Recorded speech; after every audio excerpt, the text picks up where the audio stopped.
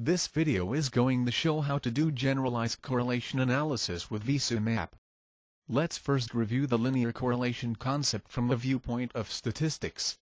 Here we have a two-dimensional dataset. The data points are roughly lined up along a straight line.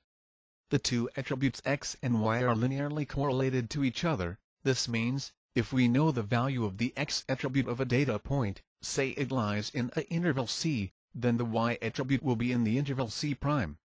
The position of C' can be calculated from the interval C by a linear function. In order to extend linear correlation to more general cases, let's first change the view by collapsing the y-axis to a parallel orientation as x-axis. We also remove the data points, but we keep the interval-to-interval correspondence. This view enables simpler view for nonlinear correlations.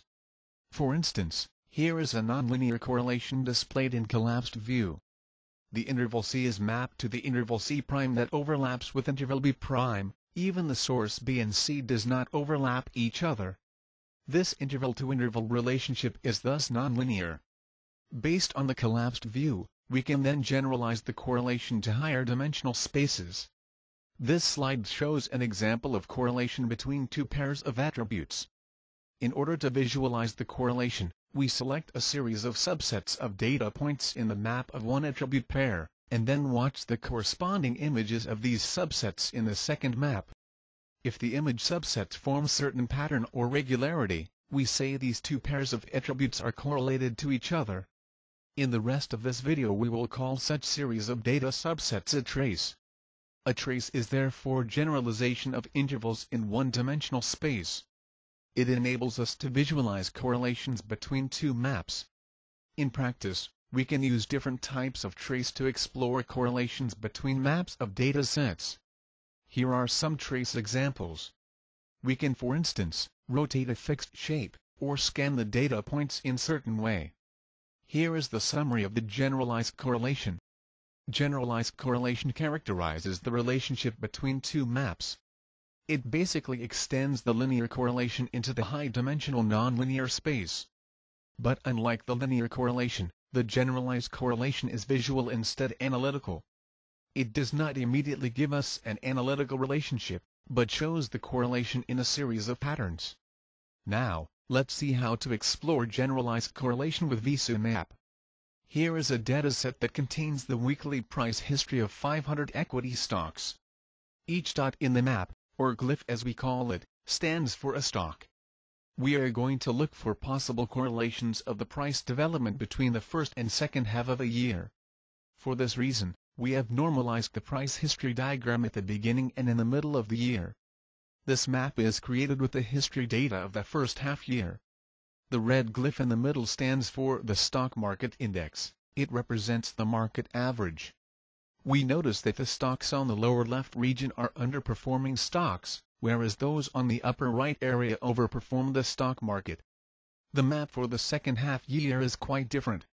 Stocks performed well in the first half may change to underperforming stocks, as we can see here with these two highlighted stocks. Now, in order to see the correlation between the price history of the two half years, we first open the map for the second half year in a separate window, then switch the main map to the first half year. Then, we can start a tracing process and watch the corresponding image trace on the upper right window. The first trace we try here is the rotation trace.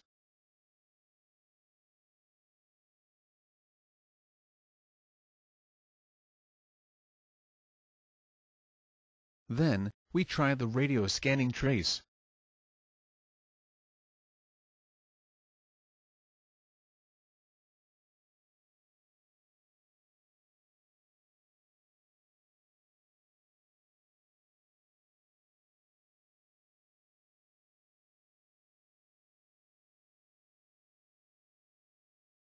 For these two traces, we cannot see clear patterns in the image trace in the upper right window.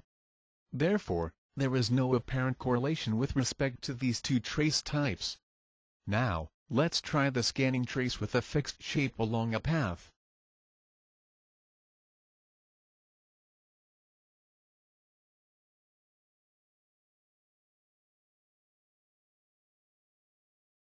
With some attention we can see that those overperforming stocks in the first half year are close to the market index,